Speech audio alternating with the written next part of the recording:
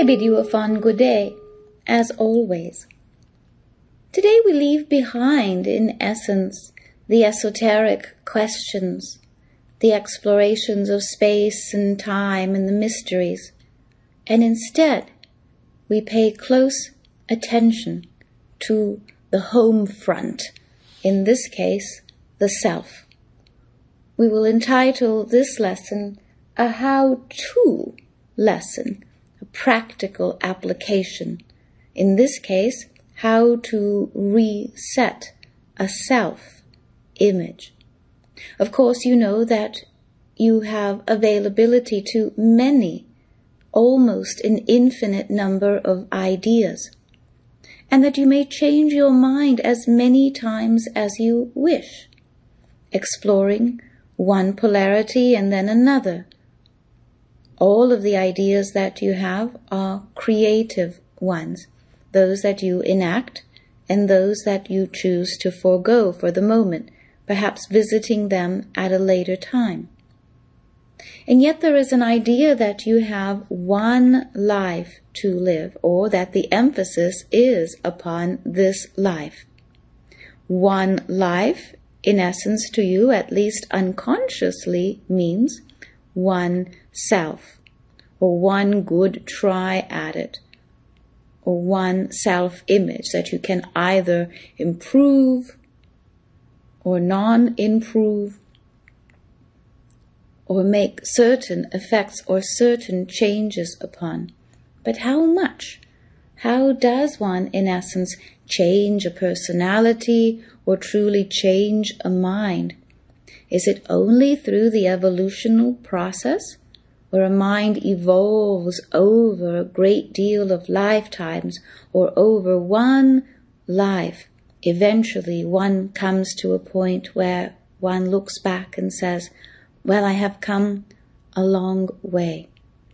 But what if instead there were many, many intersecting moments and timelines where you could make not only changes, not only small changes, but truly exchanges, exchanging the self, the point of view, the idea of self. And this is what we wish to explore with you today. So first we must have a little bit more of an understanding of what the self is, and so then what the self-image is. The self belongs to you. The self is not exactly you. In some ways, the self is more than what you think it is. Most of the time you believe that you are your personality or your personality's thoughts. After all, these are the ones that accompany you on a daily and on an hourly basis. Asked to check in, if I were to pause and say, and what are you thinking of just now?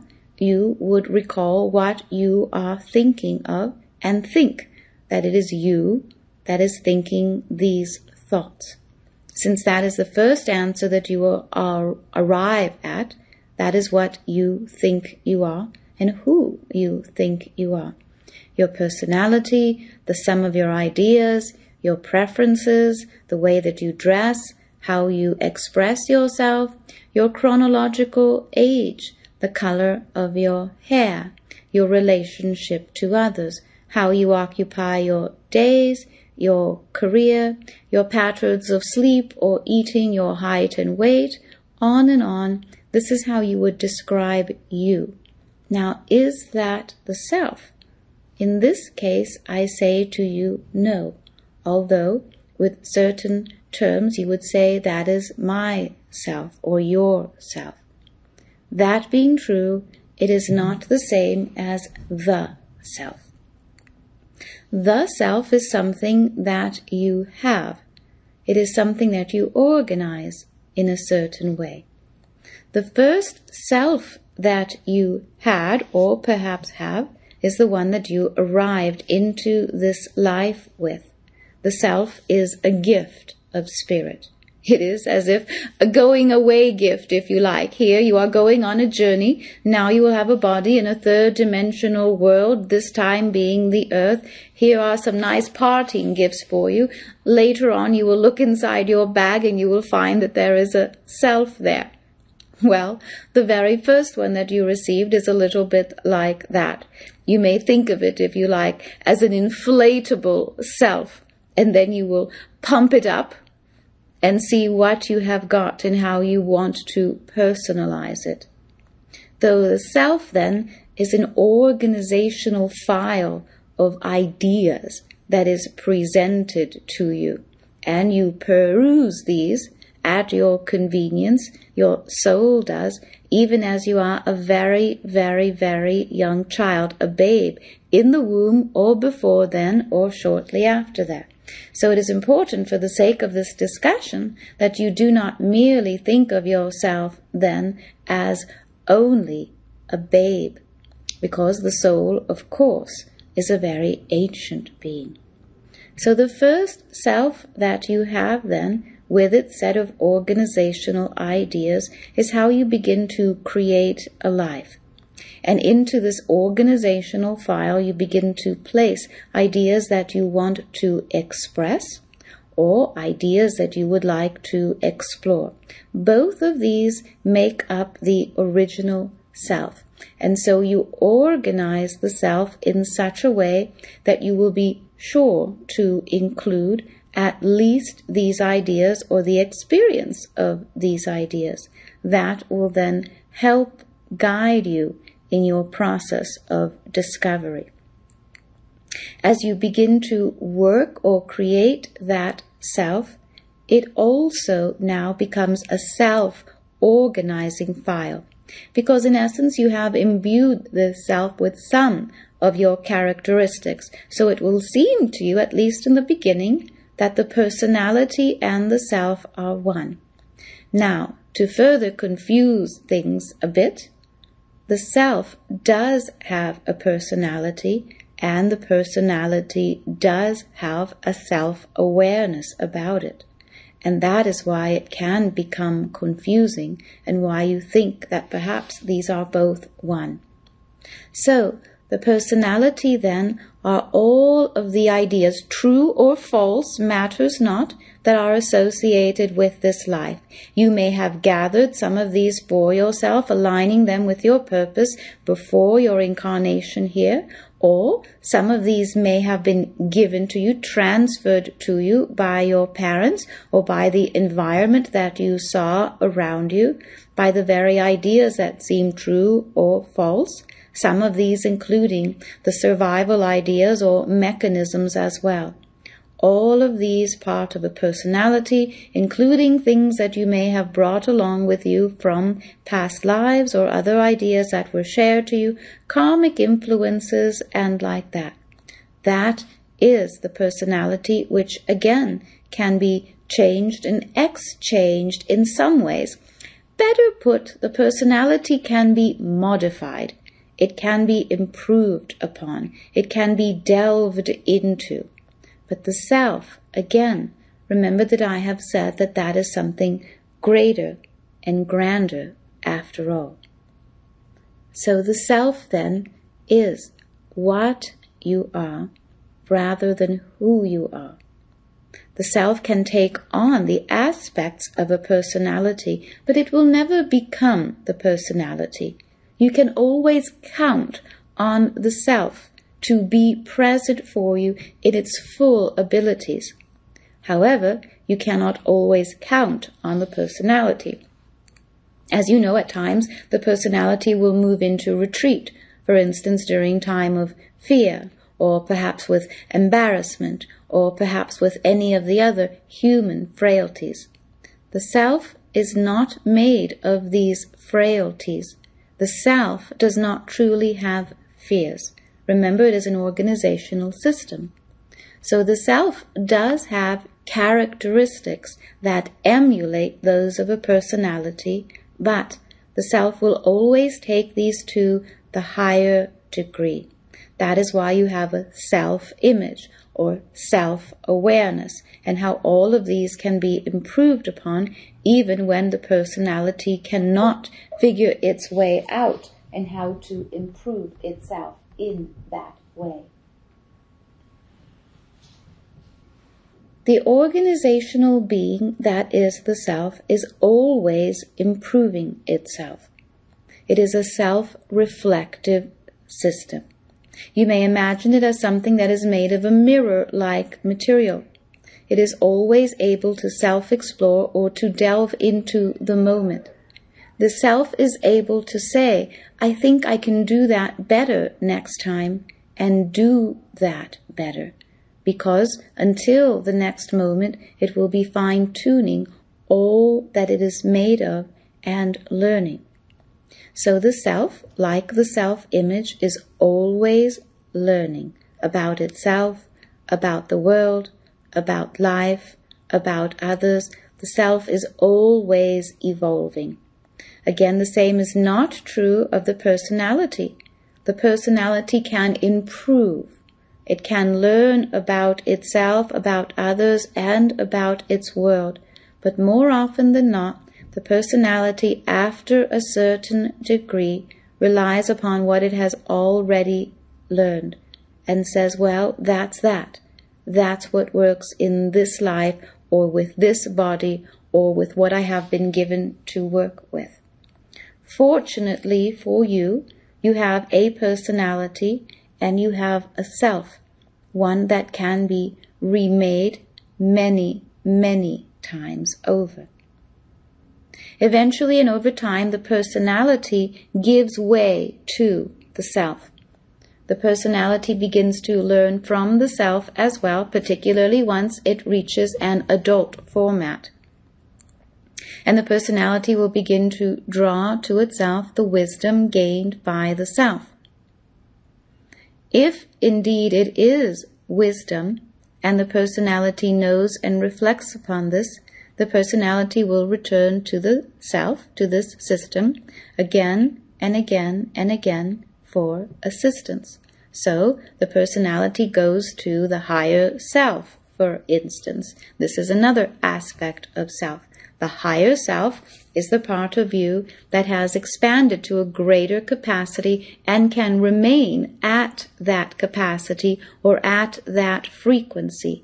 So any time that the personality deems it appropriate or is willing to, it can reach and touch the higher self and draw from it all of the wisdom that would otherwise escape its normal or average frequency. So perhaps you begin to see then that the self has many different aspects, many different chapters to explore, many different ways in which it can express itself to you and allow you to express yourself in and throughout your life as well. Now, the self then being a self-organizing system, it would seem that that would be all there is to it. There it is. It organizes itself. It is able to evolve. It is able to reach and touch consciousness. It serves and understands the personality, and it is always at work for you, and you can always change or exchange it. Why isn't that enough? Why not call it just that? Well, you can. But being that you are a human being with many choices, and that you have many different ancestors to draw upon, many different dimensions that you are choosing to explore at once, many different purposes that you have lined this life with and yet hope to explore and delve into, well, all of these purposes and mysteries that you have brought with you to share and to discover, at times they require a different self, a different kind of self. So where there is a will, there is a way, and that is exactly how the self changes from the will. Where is the will located? The will has a place within you. You can find your will somewhere in the center of your being, somewhere beneath the heart and above the gut, somewhere there in your solar plexus, you will find the will. The will, like the self, belongs more to the moment. It is not exactly your will, but you have use of it. Perhaps that is why it is called willpower or divine will or like that. It is not called personality's will, but the personality can become willful. See? So, the will then, the will, is the active place within you. It is the plug, it is the switch, which when activated then allows great change to take place. It is the will that makes all of your different aspects of self active. It turns everything on, or adjusts the volume of your life. It adjusts your ability to see, or to see clearly, or to see beyond a certain moment, or till tomorrow, or beyond many tomorrows. It is the will that adjusts how you live your life, to what degree you are present in your life or in your body. It is the will that assists you with whether you like or dislike yourself or someone else, or what you are doing or thinking. It is the will that guides the personality, but it does not overstep its boundaries. And so the will allows the personality to call the shots, if that is how you are organized.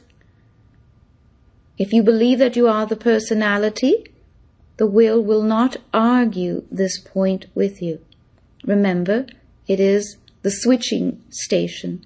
It can elevate or expand frequencies or leave them at the lower volume or condition.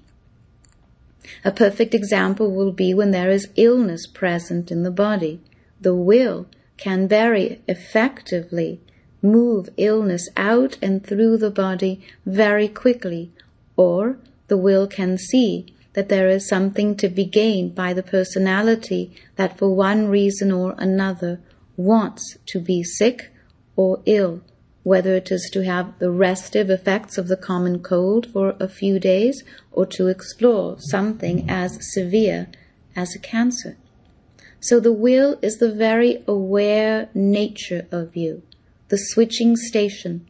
It can switch thoughts from lower thoughts to higher thoughts. It can turn the personality switch down so that the self can come forward. It can assist in remaking goals and ideas.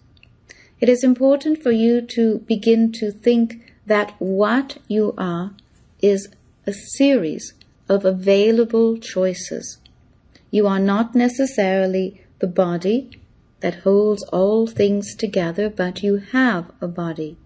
You are not necessarily all of the thoughts and ideas that guide each day, but you have these available to you and much more to explore at any time of your choosing. All that you are, then, is again a little bit more better described as an organizational system of thoughts and ideas and preferences and switches. All of these will allow you to become more of what you are.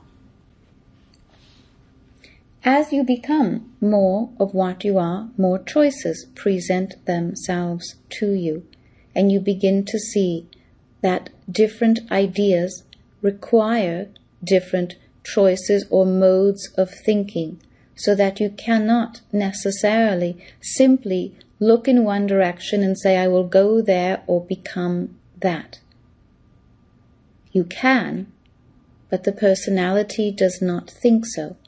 The personality does not think that you can be a blonde one day and a brunette the next day, so it does not give you that option, that being a simple choice or option. And before you know it, the personality begins to dictate all that it thinks you can and can't do. And so this thinking that it is you, the self becomes a quieter version of you, waiting for an opportunity for its turn, waiting for the will to turn on or off the switch to the personality so that it can engage in your favor. Most of the time, at a certain point in your life, you become aware of the self, or having a self, or you become aware that there are times and moments when self and personality do not agree.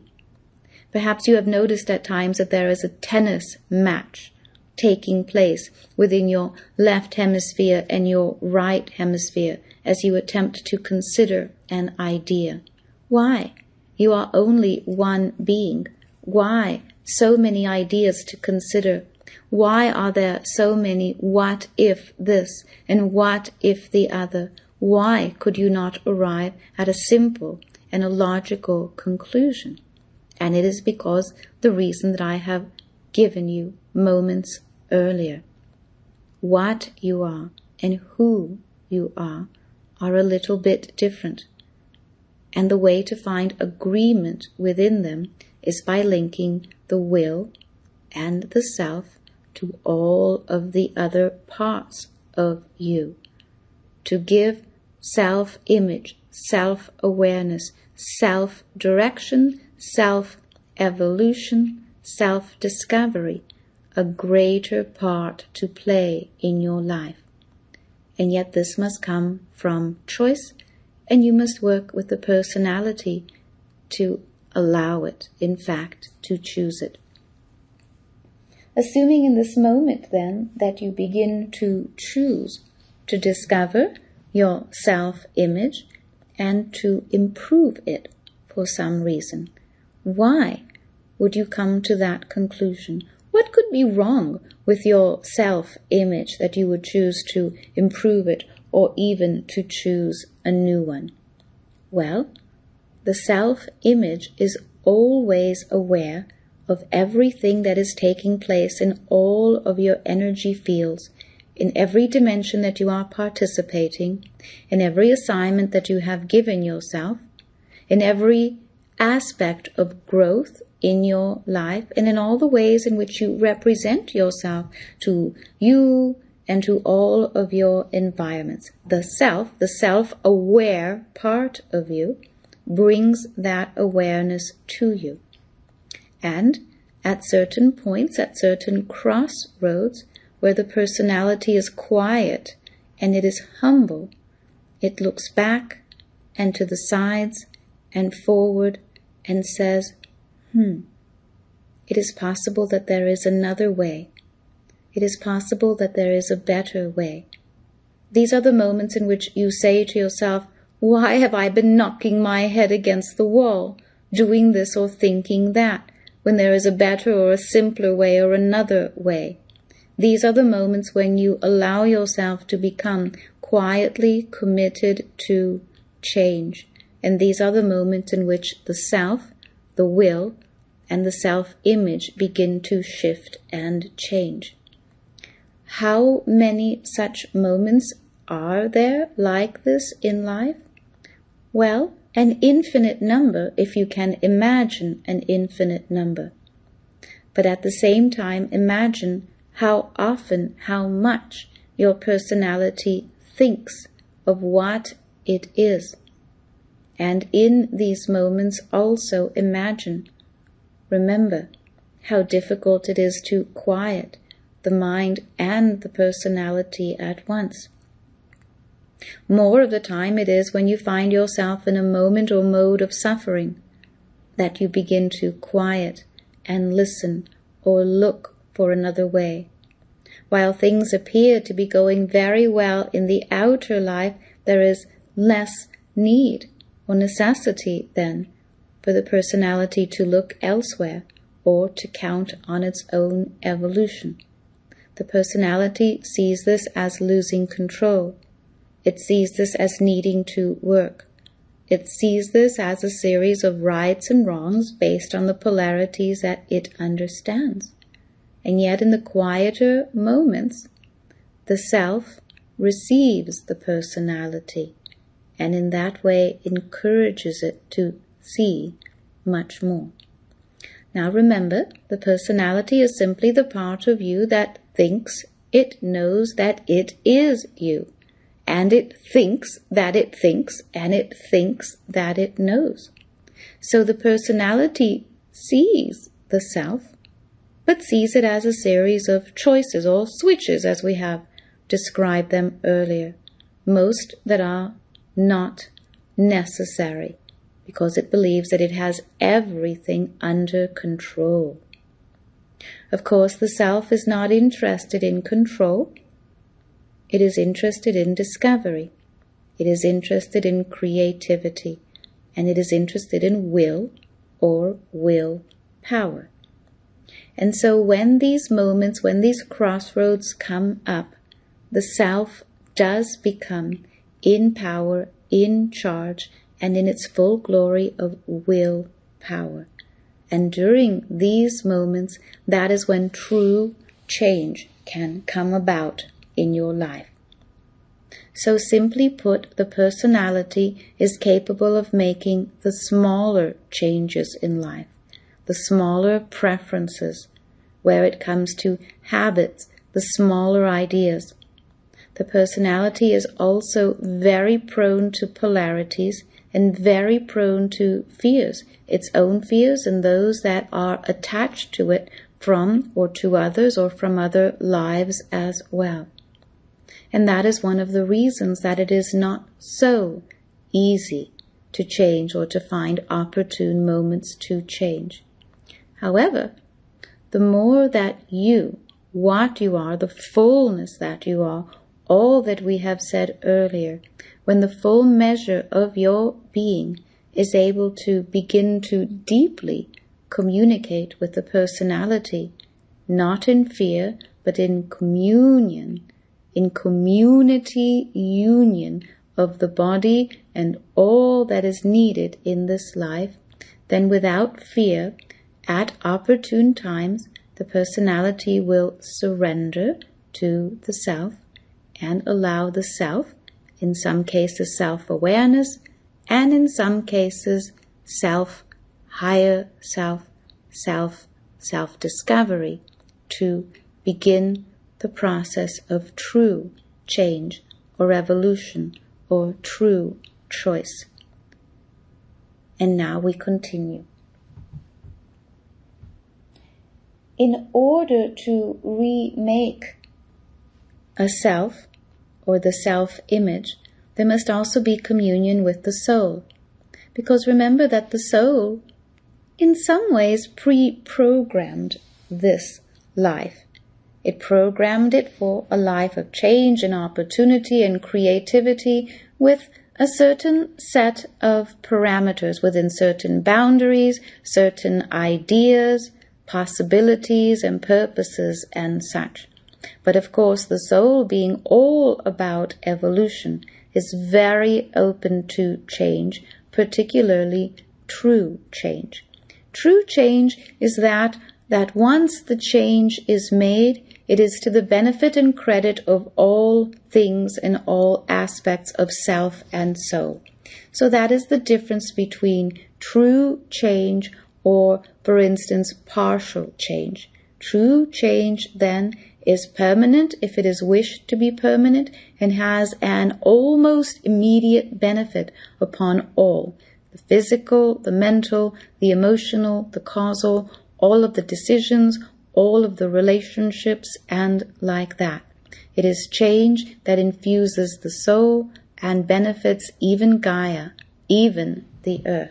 So that is true change. It is soul-inspired, and it is the soul that uses the self and the self's idea of itself. So, self-image is the soul's idea of self. And it is the self that possesses the personality, and both of these relate through soul to a life or a lifetime, life stream, what you would call it. In moments in when the personality is quiet and the soul is most active and true change is present, one can exchange self-image. It is a time in which true improvement, evolution, choice and change and creativity are all present. And so the first how-to, or the first step in the process, if you were to consciously choose it, is exactly as we have said. It is to quiet the personality so that it feels a kinship, a brotherhood with all that is self, all that is choice, all that it says soul, so that it is no threat. There is a common thread, but there is no common threat that would eliminate the personality or limit its extensions or choices in any way. The personality is and must see this as an extension of its own being, as its own structure, as its own creative choice. Its survivability is not threatened, and in fact, it is an enhancement to the personality itself. In this way, in partnership, the personality assists the self, and the self assists the personality, and it is a moment in which great change can and often does take place. Again, the step being self-image to connect with soul. How do you connect with soul? Again, the idea of being much more than what you think that you are. You begin to eliminate boundaries. You eliminate the boundary that you are only your body. You eliminate the boundary that you are only mind, brain, thoughts. You expand and eliminate the boundary that you are defined by space and time of the third dimension. You go beyond and eliminate the boundary that it is this life and only this life that has certain parameters and purposes that limit you. You begin to unravel even time and space. And as you hang in the balance there, literally it will almost feel as you are hanging there in space, dangling by your legs or by your essence or by your spirit self. You will begin to feel that you are also sustained in the process by something great. Something is uplifting you. Something is holding you up. Something is backing you up. And that is your connection to soul. Now, it does not matter in this case how connected to soul you are, or whether you feel anything in the process or not, whether you think about it or feel about it, see anything or not. None of this is of any consequence. It is a determinative moment. You determine that this is what you wish to do and be in this moment, and the moment rearranges itself for you on your behalf. Already the self is at work with the switches and buttons as we have described them, organizing the self for your benefit. Now then, as the self-image and the soul are connected, the very first thing that takes place is to attend to the lower aspects of being, in this case being the body. So we are not saying the lesser aspects of being. In essence, we are simply saying the lower or more dense frequencies of being, those that make up the physical body. So the physical body then, you must ask yourself, while it is being remade for you, how do you feel about the body? In cases where you are remaking self and remaking ideas, it is best to think of it as the body, just as we have said, the self-image. Because in this moment, it does not truly belong to you. Because in this moment, you are not being your personality or the part that thinks that it is you. So, the self, working upon the body, you will have much more success in determining how and what you would like to do with this body. So it is a fine time to begin to see how you feel about your body. What does it mean to you? In this case, it is not whether or not you feel that it is the most attractive of all bodies. We are not speaking here of body image. Perhaps we will speak of that another time. In this case, it is the self-image. So, is this your body that you are studying or that you wish to change? Is it the body's image of itself that you wish to change? Or is it the personality's image of the body that you wish to change? When you are in this more open state, it will be more obvious to you than when you are in your personality state, simply looking at a mirror. What does the body mean to you? How important is the body to you? Certainly you need the body in order to survive in the physical, so it has at least that importance. But if that is so, then why? Why do so many not care for their body so much, either its appearance or its health? The body is treated in many ways as if it were not so very valuable, as if it were not even expected to last for very long, although you do. So it is important to look now at the body and to see if it has dear importance to you or only relative importance to you. As you begin to determine this, the self will be able to act or respond or react in your favor. In order to make as many or most of the changes that are desirable to the self, it is helpful for the body to be regarded highly.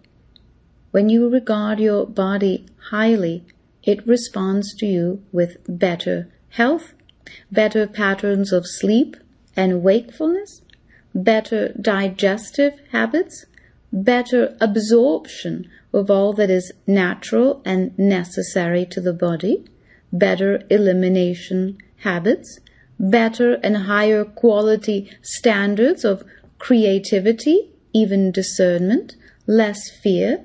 I will tell you that the body has many, many rewards to dole out, and many of these are set by the wayside based upon the personality's idea about how it feels about itself or about its body. So the very first thing that you can do to reset the self-image is to hold the body in very high regard, to see it as very necessary, very important, very creative, to see its longevity as long-lasting, and that it is the self that regenerates this longevity based upon the soul's code and the soul's directive, not necessarily based upon what you eat or do not eat correctly, as the personality would otherwise assess. There are many that hold the body as if it were a borrowed body and not theirs at all, as if it was simply borrowed from a library. Now, of course, in some ways it is, but it is yours to customize as you will during the time that it is yours. And yet, there are those that simply use it a little bit like a bag of bones, as you might imagine, not caring for it, and a little bit more like a rented vehicle that they will return along with the keys one day soon. So while you have an opportunity to reset the self-image of the body, it would be a fine idea to reset the code of the body, to customize it to your liking. It is your body. It belongs to this life. It can be programmed to be very receptive, very open, very communicative, very fluid body. And so you may make what choices you wish. The way to make changes and choices for the body at the level of self and self-image is not necessarily to say what you do not want or do not like or approve about the body. It is more to set about, custom it. You make your body a choice. I choose to have wellness that is creative in each and every day. Wellness that is expressive from the inside out. So when you make a self-image, even the body's self-image, you begin from the inside out. The inner aspects of the body have a higher frequency than the outer aspects of the body. So you begin, for instance, with the chakras or the ideas of self, the centers of the body that regulate the body's evolution, that eventually regulate the body's organs and functions. So you begin with a state, a condition, and a desire of longevity, of wellness, and of excellence in health. You see, that is how you will describe it, because the self understands what excellence is. The self understands what perfection is, and the self understands what wholeness is. By contrast, your personality does not. Your personality does not think of you as whole. It can only think of everything that is missing and hopes that someday it will be found. It does not think of beauty as perfection, and it does not think of itself as beautiful for the most part. The self, however, understands the true nature of things, because the self works at the vibratory level, where the personality works at the lower frequency levels, simply based upon what it is made of. So self-image from the inside out is created by choice that is aligned with the soul that knows what the entire self is. Between self and soul, there is the ability to reset the codes to a more perfect understanding of self, to a frequency and a vibratory level that are self-expression, self-determinant, meaning that they can continue to adjust themselves beyond this moment with your permission. And so the body begins to remake itself when left under the condition, under the control, if you like, of self and soul. Consider that your body's relationship to wellness and toxicity and consciousness and all, in fact, including how grounded it is, all of this is relative to the self and the image and idea of self. Again, working from the inside out, the self can begin to navigate the false ideas left by the personality, a little bit like trash that has not been picked up in some time, and the self can begin to clean up some of these operations where the personality would simply say, we'll get to it, or perhaps it would say, it's too late for that already. It's already firmly in place, or it's too late to change that about me, or about what I am, or about what life is like. One of the largest differences between personality and self is that the personality will give up on you, give up on an idea. It is overdue, it is over time, it is too late, it is not worth it, it is too much work, it is too much trouble. The self does not do this. The self does not abandon you, nor an idea. The self does not say, well, I guess it wasn't supposed to be. The self sets about making the being and the moment what is most opportune, what is most delightful, what is most creative. At the earliest hour, at the latest hour, the self does not measure itself by chronological age. The self does not measure itself by relative successes or failures, or how many attempts have been made in a certain direction in a certain life. The self is the most active and creative aspect of what you are, an infinite resource for you to draw upon infinitely, and yet it is most active when the personality that often sets up its roadblocks and boundaries would prevent this from happening. So with the personality's permission, the self continues to set aside making changes and continues to move in these directions.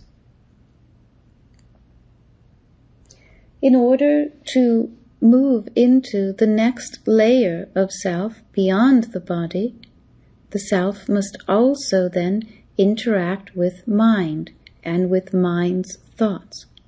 The self is also not the mind and not the thoughts about the body, not the thoughts about the life. The self then interacts with mind at the level of self-awareness. So in this case, mind yields to awareness in the same way that personality yields to self. To yield does not mean to give up. It does not mean to surrender. It does not even mean to move into the background. To yield means only to allow that which has a greater force, greater love, greater compassion, or a greater ability to see a moment all of the way through to the completion of something.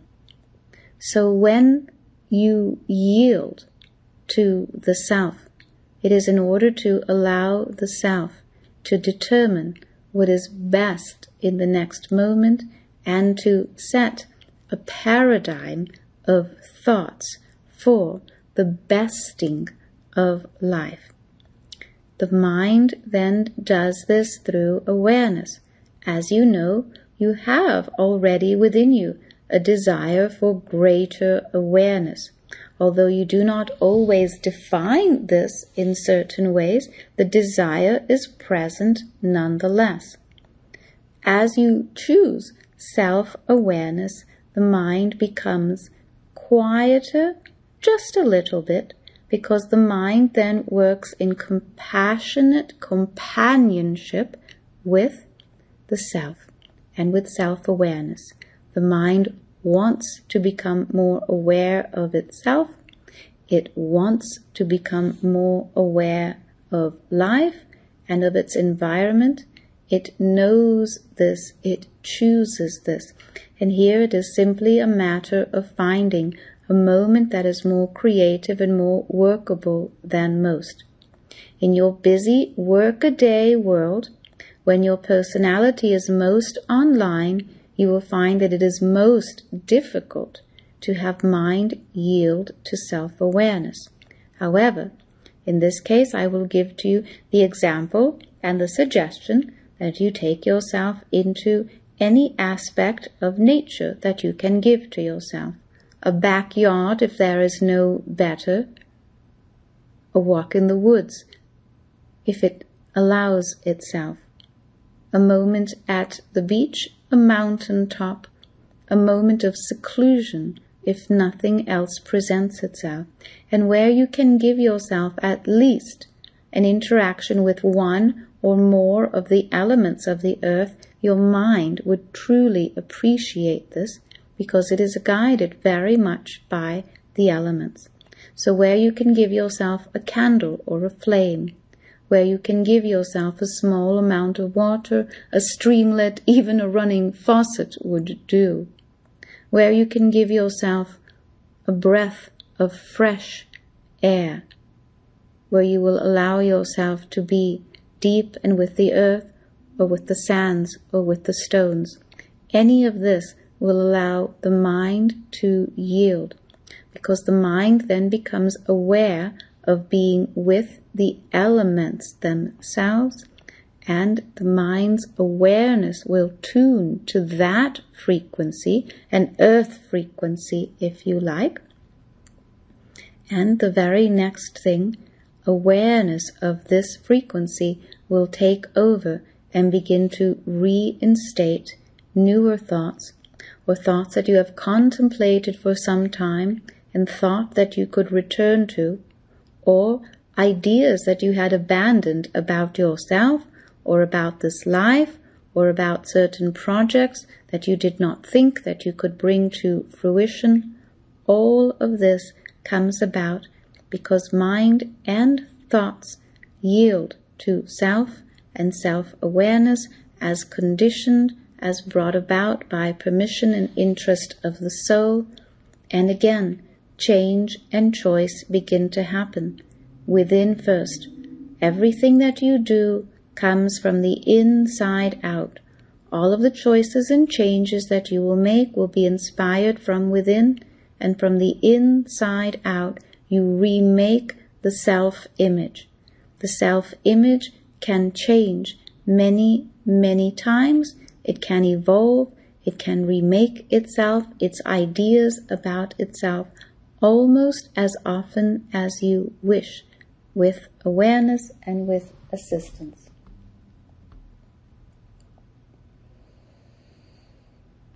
The self-image, then, is also guided and influenced by the emotional ideas, or the emotional ideas of the thoughts. So you have an emotional body. Like the physical body, it has certain functions, certain operations that it performs, many of the times in your favor, sometimes seemingly against you, as if a self-inflicted wound. So the emotional body, easily injured, is very near the surface of your being. The personality purposely pushes it there.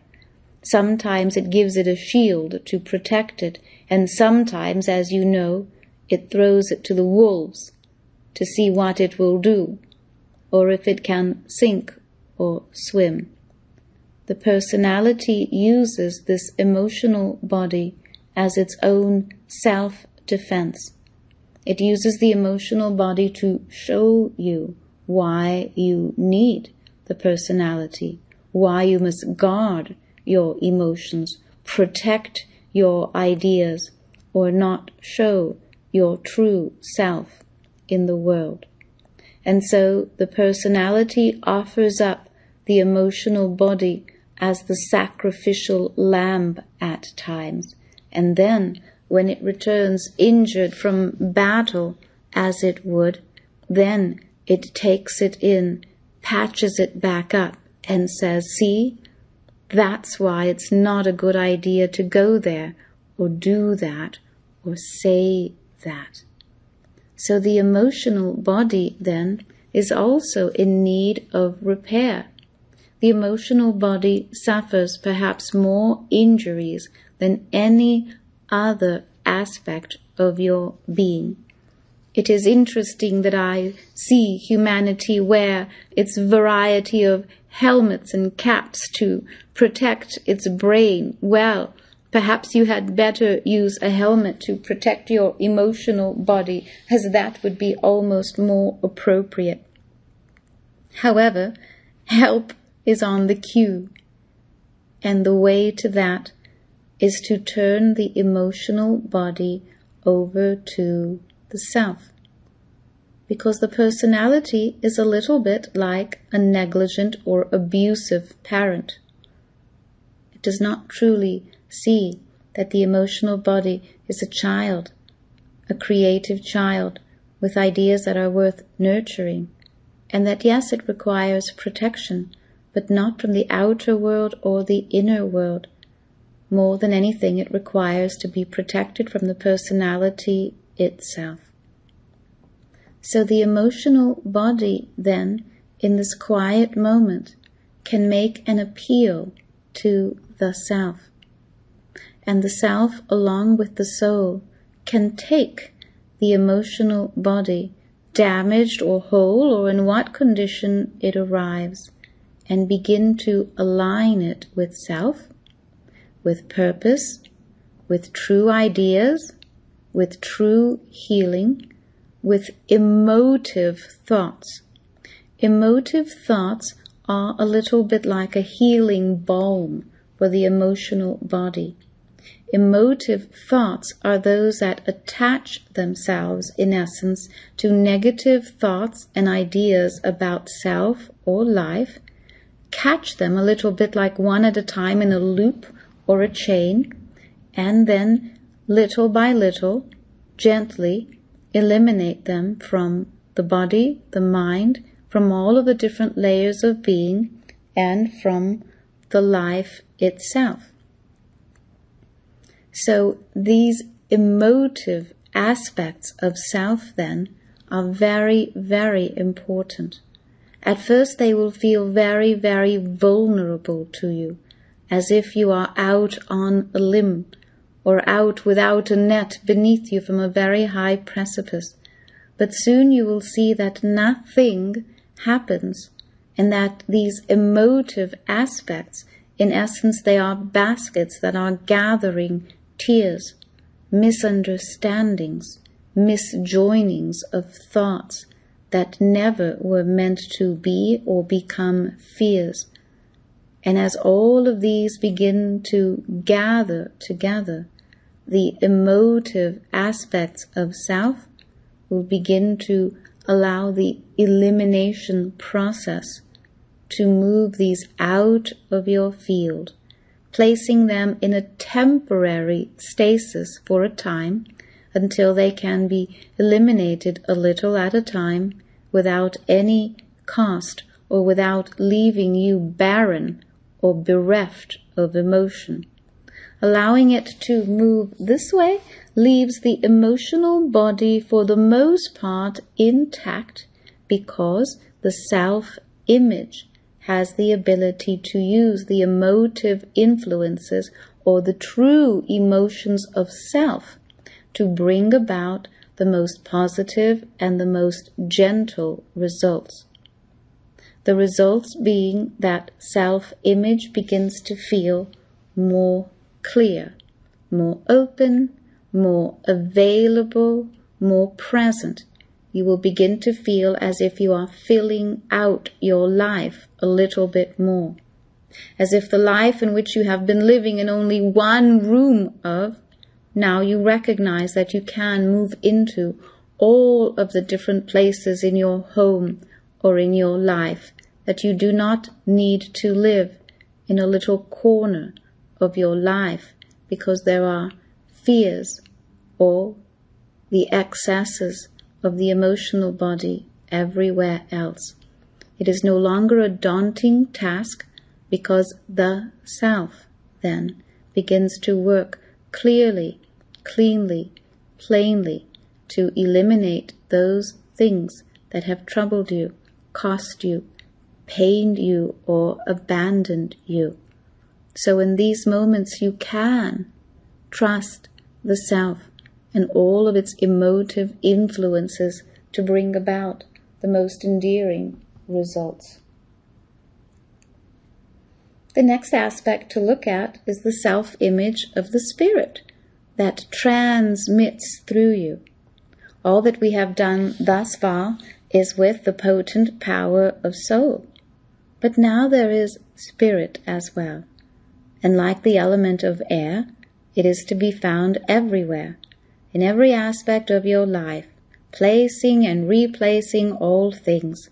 It is spirit that is part of the breath. Certainly you draw oxygen, but what else do you draw into the body? What else fills every cavity of your being? How do you oxygenate your thoughts and your ideas? How is it that you rest at night and wake in the body? So it is the spirit that courses through everything that you are and everything that you do, and the self recognizes this. Remember that the personality still thinks that it is running the show, but the personality does not truly understand what spirit is. So it acknowledges that it is present, but not very much or very often. In this moment of self-awareness, self-discovery, or resetting the self-image, the spirit becomes very, very important. So the spirit is a gift from the soul. The spirit is the soul saying to you, here, I give this to you as a gift that you will have in every moment to remember that you are soul first, life first, and everything else second. That is why it is the spirit that is represented by the breath. So in every moment's breath, you are present, you are alive, you are soul. So to reset the self-image using the spirit, you will enter it or use it via the breath. It is the breath that you align with slowly and gently, and as if you were threading some very beautiful string of pearls.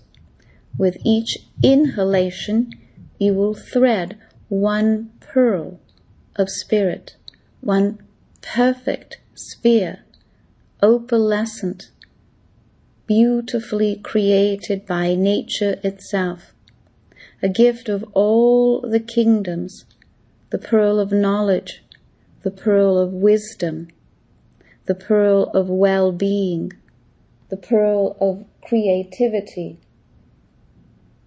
the pearl of discovery, the pearl of consciousness, the pearl of an unfettered life. With every inhalation you will draw one pearl onto a very golden thread. With every exhalation you will allow anything that is less than an opalescent pearl to very easily, like a fine oil, slide off of that same golden thread. Nothing to discard, nothing ugly to visualize or dirty. It simply slides right off that golden thread, right through or in between the pearls. It is just a small amount of oil.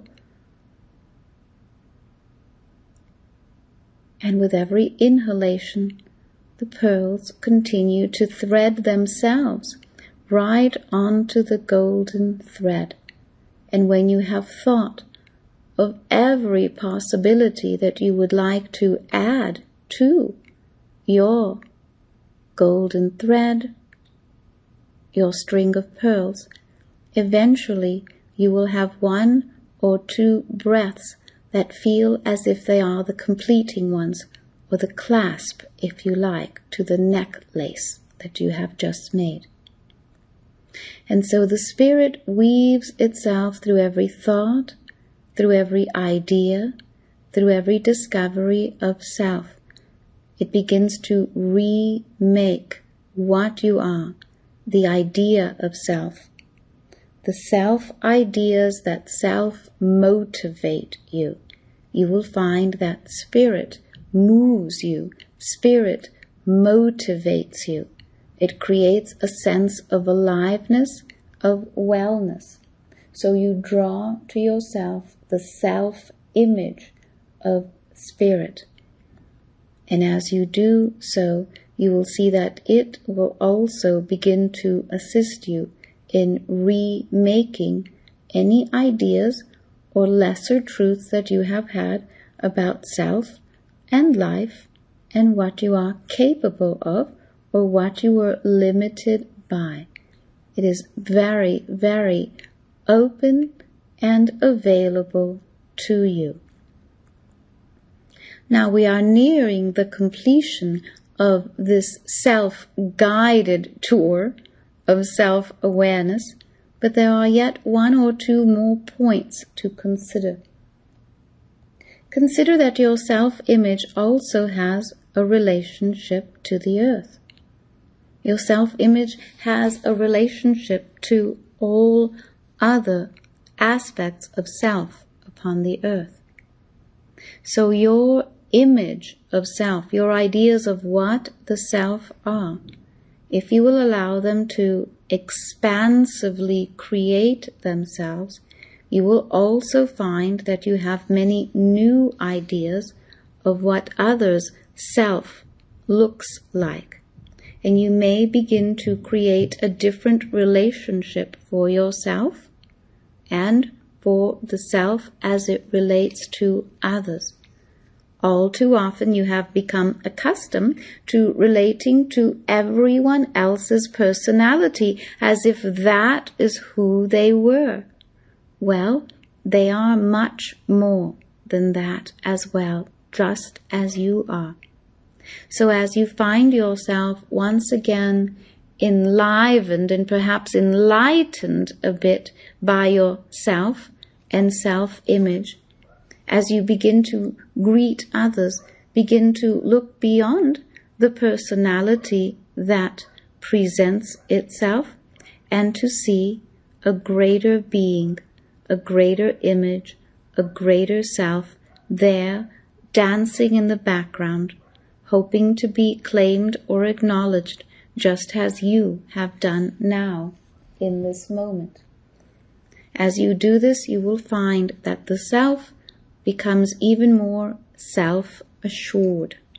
And as it is assured of itself, of its progress, of its abilities, of its will, and of its freedom, it will begin to lead you rather than having the personality lead you by the nose as it is prone to do.